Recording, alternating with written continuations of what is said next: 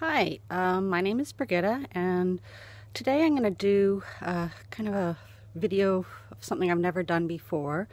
I'm going to be making a hat out of dog hair. Unusual thing. Around a year ago, had a guest come over and we were talking about cat hair, how it mats up, and joking about making something out of it. Well, Martin has brushed his lovely dog, Skittles, and for about a year has been collecting the dog hair. Well, unfortunately, Skittles has now passed, and I am now going to be trying to make a hat for Martin out of Skittles' hair. So that's what I'm going to be doing today, and have no idea how it's going to turn out, but we'll see what we can come up with. Okay, thanks for joining me.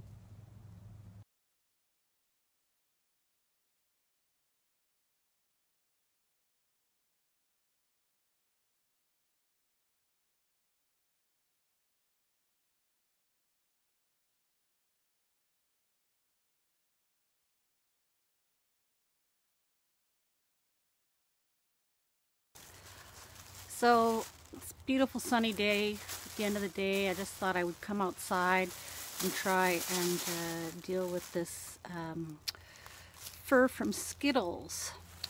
So what I've got here, this has been taken off the dog and it's all kind of matted up here. What I'm going to do is I've got a cat brush or a dog brush, two of them here. I'm just going to straighten out the fibers, kind of like carding, and we'll get the fibers a little bit more organized. So that's kind of what it looks like there.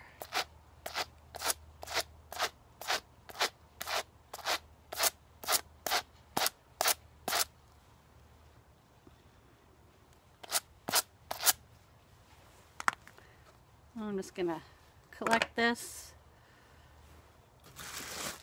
and save up enough of this so I can start making Martin a hat from his beloved Skittles.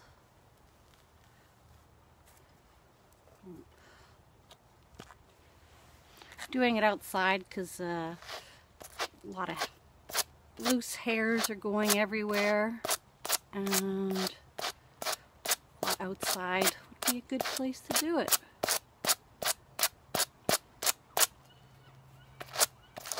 Okay, well, that's enough of that, and I'll finish off and we'll see what happens next.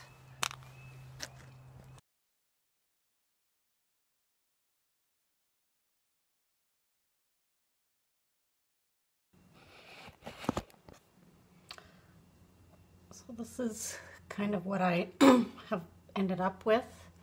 Kind of loosely organized.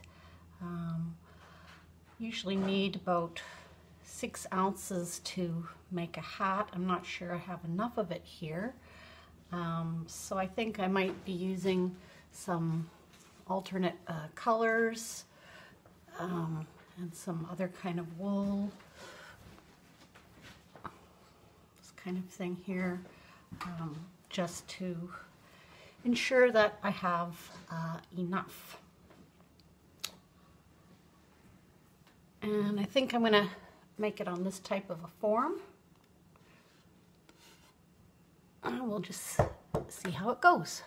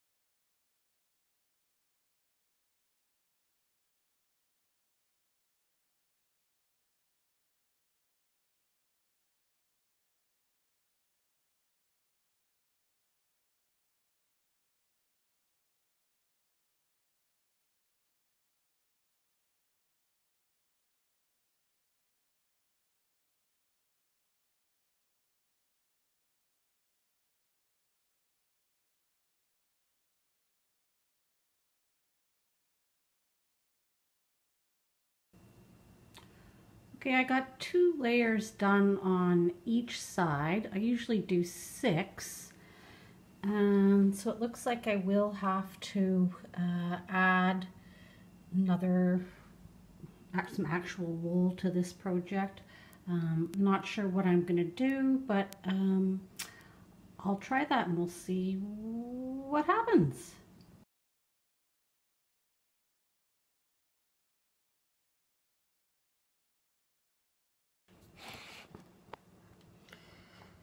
Okay, this is what I've come up with. I guess it's going to be my top and final layer. I used some just scraps of what I had left. I got some blue, a couple different types of blue here that I used, and I finished it off with a few more pieces of Skittles here on the outside that you can see. I've only done 2 layers of this nicer material, but I think 4 in all is going to be fine. I just need to finish off the other side. And then after I get it all felted up and onto the block, I'll show you what it looks like.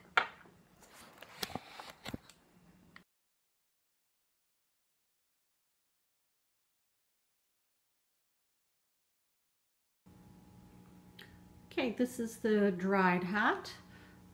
Turned out pretty well, I think. I'll take it off the form and show you what the inside looks like.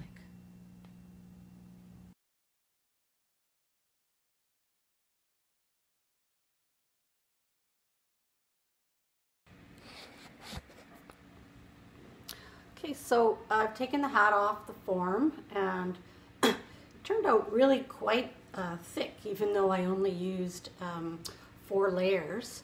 A lot of Skittles is kind of coming through, a little bit of loose fibers here, but the inside turned out really nice.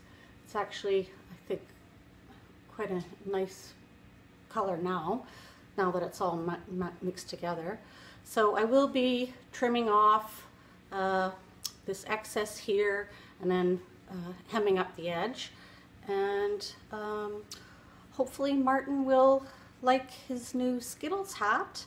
We'll see how it goes. So you never know, you could try it with your own material. Good luck.